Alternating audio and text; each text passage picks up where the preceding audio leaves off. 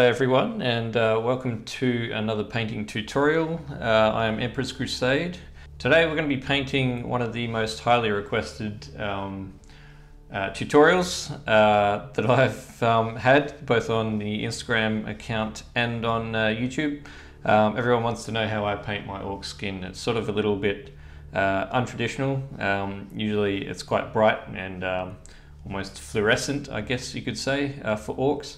But I've gone for a darker, dirtier look, a more fleshy look to my orcs to give them a little bit of realism, take them away from that cartoony look.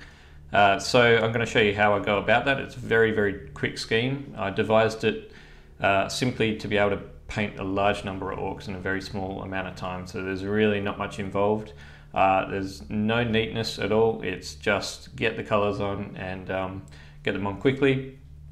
There's no tricky techniques involved here. It's all very simple, very quick, and again, there's a lot of detail I could put into these models, but I don't, simply for the fact I want to get lots of them on the table. At this stage I've painted well over 120 orcs. These are the only knobs I've painted so far, but today we're going to paint 2 more to add to this. So let's get ahead and let's do it. I'll show you what we're going to paint. These are the 2 knobs here. So they're basically from the same kit, just your standard knobs. We're going to start off with the clothes. The reason I do the clothes before the skin, which is also sort of non-traditional, everyone sort of tends to do the skin first because it's the largest thing, but I go for the clothes first, and the reason being is that it's going to be a lot easier to clean up accidental spills from the skin onto the clothes than it is the other way around. So you don't want to have to be painting the skin twice. So it's easy to paint over clothes if you need to, so that's the way I'm going to do it. So we'll do the clothes first, and then the skin, then the metallics, and then some other details, maybe the checkers as well. So very simple scheme. Let's get started. The first colors you need for the clothes are Steel Legion Drab from GW and Dryad Bark from GW. These are the 2 colors I use for all the clothes that I do, and what you'll notice is that I alternate the colors of their clothing. So you can see here the 2 knobs. One's got light brown pants, one's got dark brown pants, one's got dark brown top, and one's got light brown top. They've both got black boots, but you'll see here this one's got a black top and light brown boots. So I just alternate it between them. So in the case of the 2 that we're doing today, I'll paint the maybe the pants of this one, Dryad Bark, the pants of this one, Steel Legion Drab, and then vice versa for the rest of their clothes. Just to give them sort of an alternating look. You don't want them all looking the same, they are orcs. So let's get started, and yeah, let's have fun with this because they are really, really quick to do.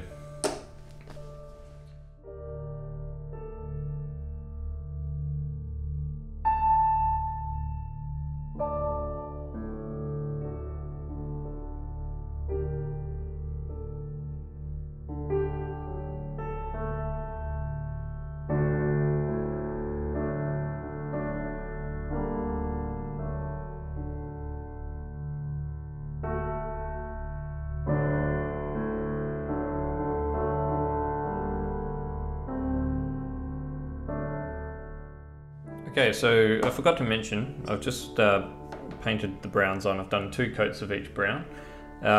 Just to mention, I've also used Zandri Dust to paint a couple of the straps on the wrist of this guy, and yeah, just as a different sort of brown to break it up a little bit.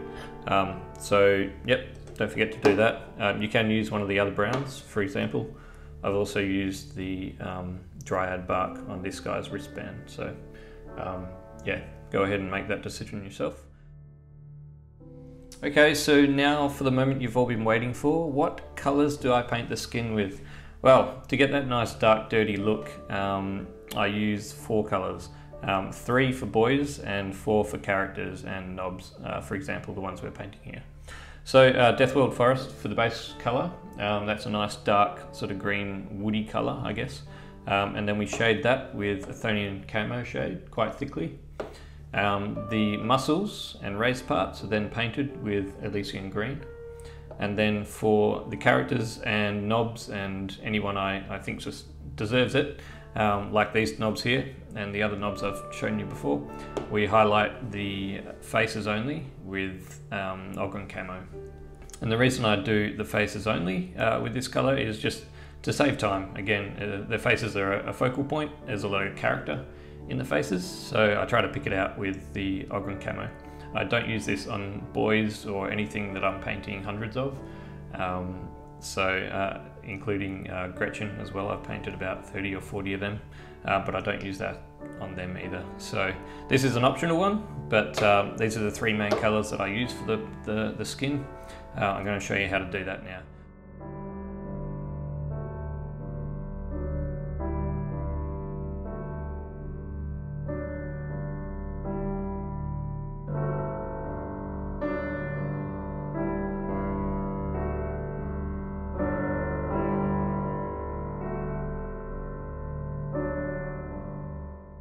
Alright, so that's the skin on, nice and quick.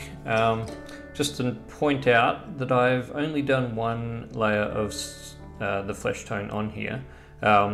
You'll wonder why I've done two for the clothes but only one for the skin.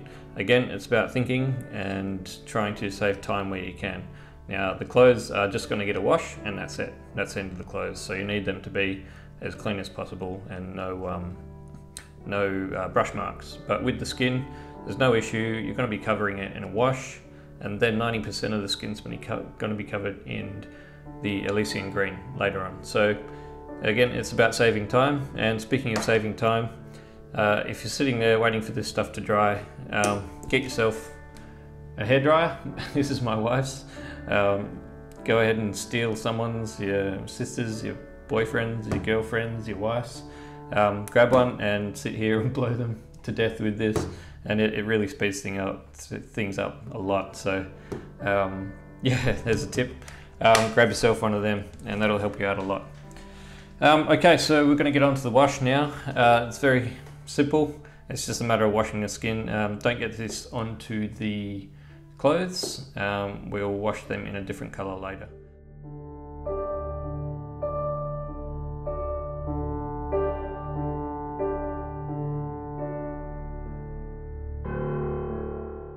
Just while we're here and I'm doing this, there is another time-saving thing you can do to save yourself even more time when you're painting these models. And that is, if your brush can't reach a spot, say for instance under the neck, in the clothes there, or somewhere else that's really hard to get to, there's a pretty good chance that no one's going to see it either. So just leave it and move on. Don't waste your time trying to get to every single nook and cranny, because in the end no one's going to see it, and you could just fill it up with a wash if need be, and no one will know the difference.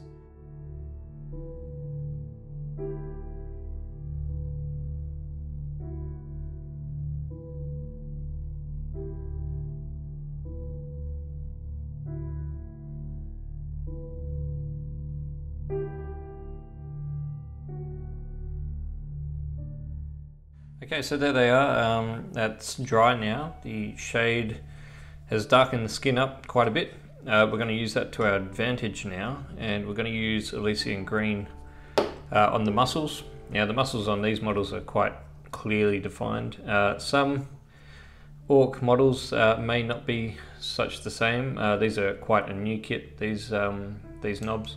But you might find that older kits have less defined muscles, so you need to use your imagination here and there. But we're quite literally just putting this on in large areas, I guess. Let me show you. So on this guy, for example, you can see the muscle is clearly defined. It's large areas, so this area, that area, big muscle on the bicep, big muscle, big muscle, big muscle. So just use your imagination if you can't see it clearly. Over this side, it's quite clear as well. The muscles are clearly defined, so you just paint them in and you leave the recesses dark. It's really that simple. It's the same with the face too. Leave the recesses dark and paint around the rest.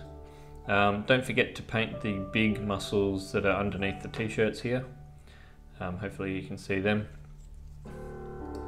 But yeah, very quick. We're going to do two very quick layers with this. The first layer to define sort of the area of the muscle, and the second layer we're going to go in just a little bit less on, just so we can sort of get a smooth-ish transition from the dark to light. So here we go. Big muscle on the back. That's it. Just define each muscle. It's really that simple. There's a muscle there. There's usually 3 muscles on the shoulder, like that. Again, I'm not being entirely neat, just putting it on there. It's I can't be sort of much more straightforward than that. That's really how easy it is. Where you see a ridge, that's usually a muscle, and you paint it.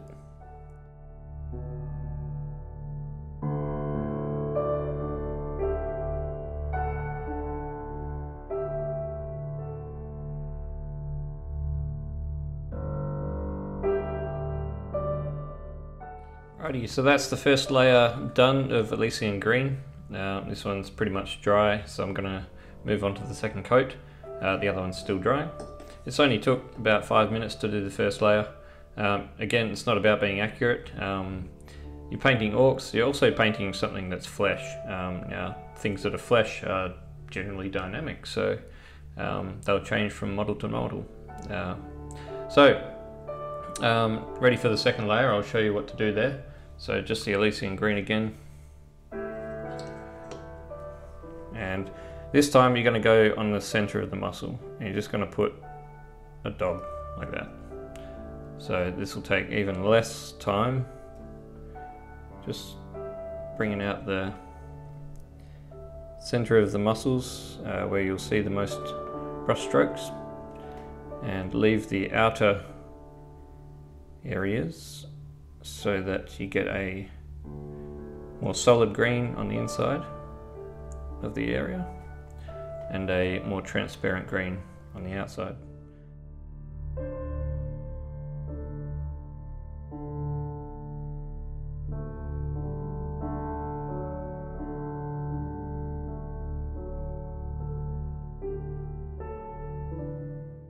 Okay, so let's get started on the WAAAGH camo on the faces. Again, I don't recommend doing this to all your models, especially boys, because they're just going to be pulled off the table in handfuls, which is why I play orcs. It's just too much fun. Fine detail brush or a small layer brush, and use your palette. Get a nice fine tip, and you just want to pick out some of the sinewy details on the model. So bits of the lip there, line down the cheek here, tips of the ears. Hopefully you can see all this. Some lines down the chin, just to give him a bit of wrinkle, I guess. And that's about it. There's not much detail on these two models I have here, due to the fact they're both wearing masks. But add detail where you can, where you think it's appropriate, and that's it. It brings a nice little bit of detail to the models. There's a lot of character in knobs. There's a lot of expression on their faces, so if you can pick some of that out, it's always a bonus when you're playing with them, and if you're taking photos of your models for friends. So there we go. Just get the cheekbones in there. There's not a lot of detail on this guy either. So a couple of there. So it's really simple. Looks quite good. Adds a bit of detail to them. But again, you could go and do that to all the muscles, but it's just going to take a lot of time. So that's it. That's the skin done, and we can move on to details now. What we're going to do is we're going to do the metallics now. We do that with lead belcher and Sycorax bronze. We'll do those together. We'll pick out some bits and pieces. Then we'll wash it with Agrax Earthshade. So what I'll do is I'll just go ahead and paint all the the metallics, and I'll show you what I've done. It's quite straightforward, I don't need to show you. Alrighty, so there we go, I've done the metallics. I've used lead belcher for all the metallic parts, and then once that was dry, I put Sycorax bronze over the top with 2 layers of this. It's a really bad colour. The pigment's not very strong, so you'll need a couple of coats of Sycorax bronze. And this is what they look like in the end. So there's your metallics, painted the weapons, the buckles, the toe caps. I've just picked out various different panels here and there. There's a little skull in there. Some bullets, just random pieces really of the bronze. Next up is the real secret for painting orcs quickly, and this is what ties everything together. WAAAGH Earthshade is the best wash in the world for orcs. It's the best thing ever. So here is basically you're going to cover the entire model except for the skin in WAAAGH Earthshade. So the whole thing, even the black areas, just cover the whole model. The only thing you want to avoid is the skin. For the parts that meet the skin, however, you want to make sure it settles in that gap. For instance, around the little wristband there. Let it settle in the edges that divide the two, and it sort of creates a nice shadow, a good separation between the skin and the object, whatever it is. But yeah, cover the whole model. Now you only want 1 layer of WAAAGH Earthshade on the clothes, but once it's entirely dry, you then want to do a 2nd layer onto the metallics, all the metallics. So you want the metallics looking quite dirty, quite dark, and then we'll dry brush over it to make it look sort of worn, I guess.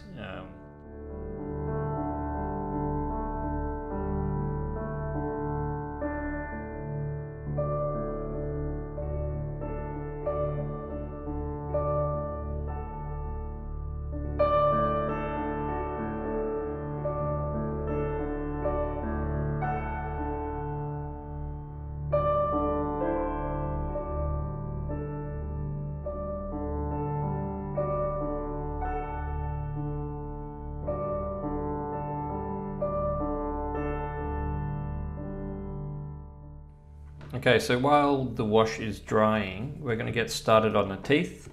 You can also do the fingernails at this stage if you wish. I don't do the fingernails. Again, it's a time saver.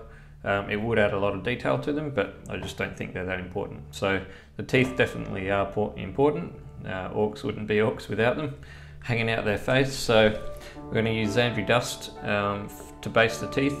Then we're going to wash it with WAAAGH Earthshade and then highlight them with Screaming Skull. So very, very simple. So you'll need a fine tipped brush, small layer brush here, just a little bit on your brush there, whoops. And then pick out the teeth. Now if you're not entirely sure where the teeth are, just paint what you think is teeth and just do your best to use your imagination. The wash will cover a lot up, so you can even paint his whole jaw like that. I'll do this one too. I've got to stop dropping my models. There's a big tooth over this side, like that. There's a tooth over this side. So he hasn't got many, it's quite easy for him. So we'll let that dry and then we'll wash it quickly. Okay, so get your WAAAGH Earthshade out and that fine tip brush again, and just fill the mouth up like that. Just fill it up, get around the teeth.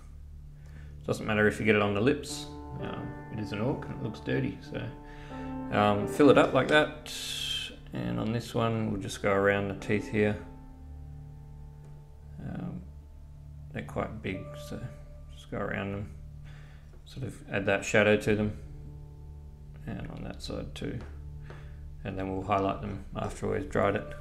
Okay, so the wash is dry. I'm going to just quickly do a line highlight on the teeth, and then I'll put the second coat of wash onto the metallics, and we can dry brush that after.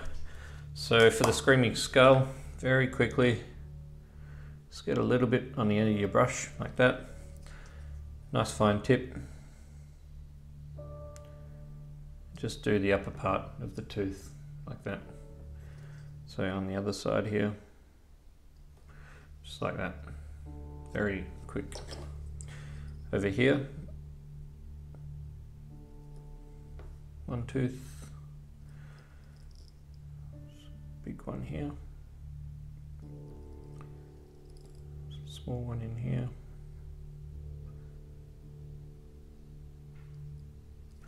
Like that. Very quick, very simple. Right guys, so the wash has dried.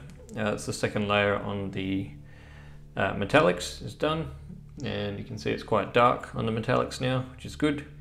We're going to dry brush this with Rinfang steel now. I've got a small dry brush here. It's quite small, but you could probably go smaller. Yep, paper towel, Rinfang steel.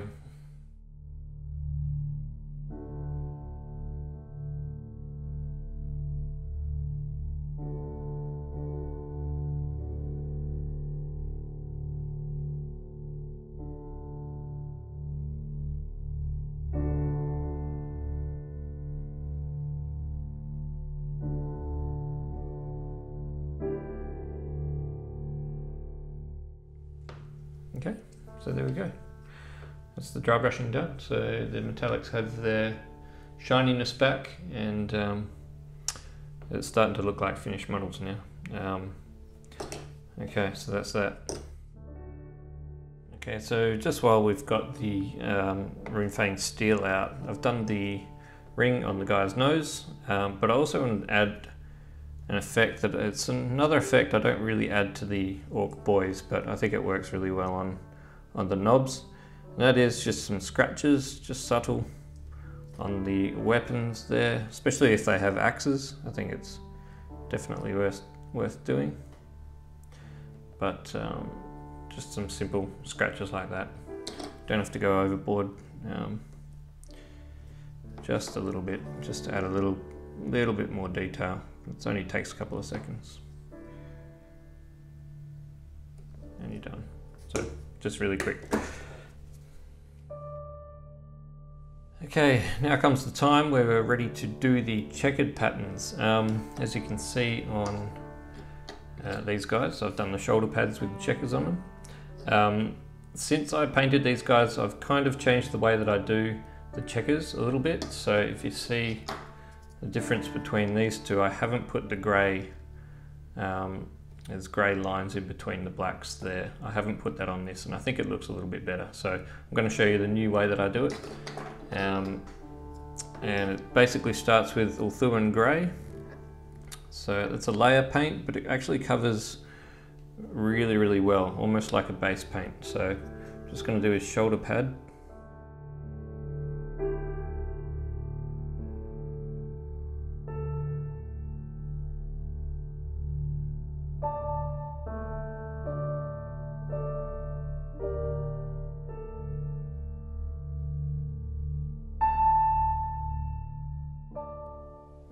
Okay, and now we're ready to do the black checkers. And for the black checkers, I actually use Model Air Black. The reason I use this, so you can hear, it's very thin, but it covers really, really well. So you only need to do one layer of this over the white. So give it a good shake, and just a drop on the palette like that.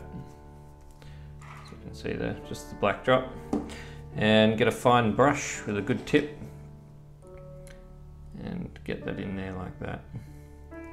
The first thing you want to do is define the edges of the squares. So you want to do a checkers crisscross pattern. So first up, I'll just, oops, I think I've got some white on here. Okay, so just go down. Probably done them a little thick, but you get the idea.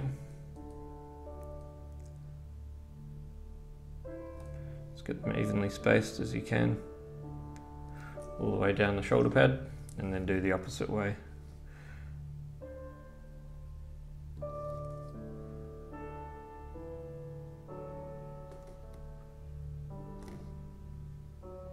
If you haven't got a steady hand, that's no big deal.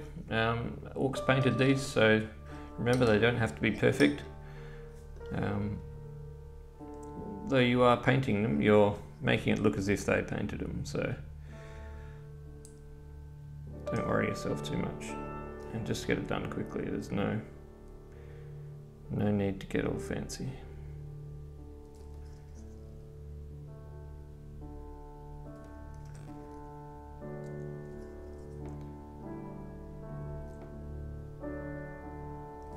There, so they're the checkered patterns on there. Now all we need to do is use that black to fill in the checkers.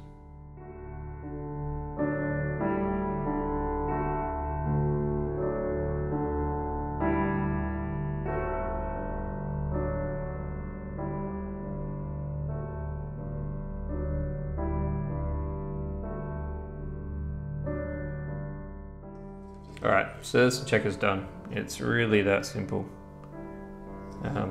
Nothing fancy about it.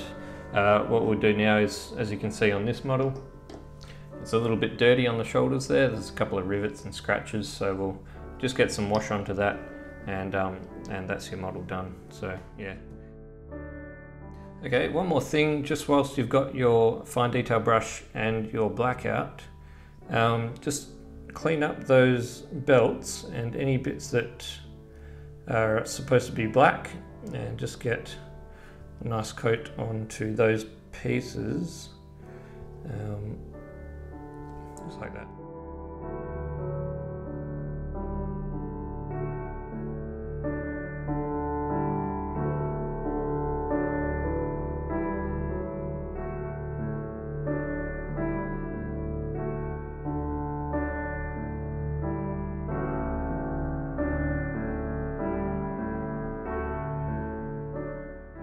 Okay, here we are guys, they're done. The bases are just drying, the rim there, but they are completely done. And how quick and how easy is it, and how good do they look, especially in large groups.